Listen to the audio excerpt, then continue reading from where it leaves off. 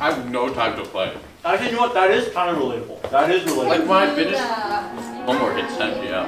You never consider like waking up early to play? I literally get my piano practice done. Music Ambassadors Club meets every other Friday during lunch in N212. Founded and led by Henry Alsenfall, with Vice President Alice Fan, the club aims to bring classical music into more people's lives. I wanted to, start a club that would be centered around one of my biggest passions, which is, playing the violin and classical music. And I thought it would be a great way to, give back to the community while also showing my passion for music by, performing music for the community and uplifting people's spirits. The club plans to perform hour-long concerts at senior homes, hospitals, and elementary schools as a way of giving back to their community throughout the school year. I think I was able to secure something in early November. We can perform ESH, I think in the morning, probably before school.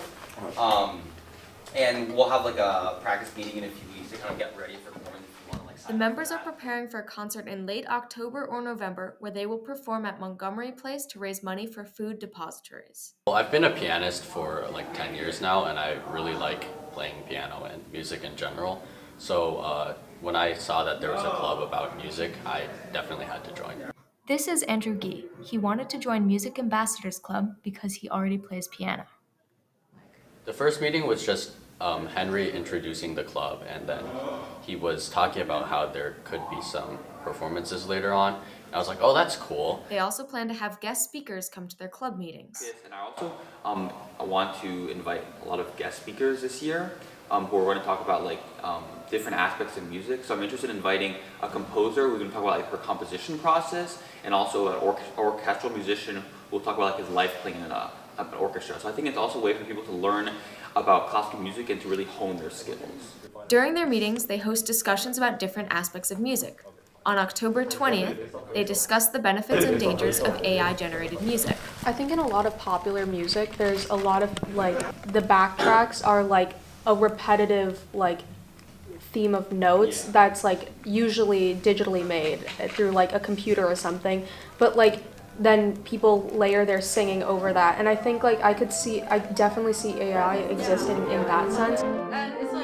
I can't really see AI having the same impact that a composer who put their a lot of their time and their effort and their soul and emotion into a piece the same way AI would, because it's not soul or emotions. Maurice Newman, one of the Music Ambassador Club members, explained that he was drawn to the club because of the performances. Well, I always like to join new things, especially when it's something that I'm interested in and something that, I spend a lot of time at.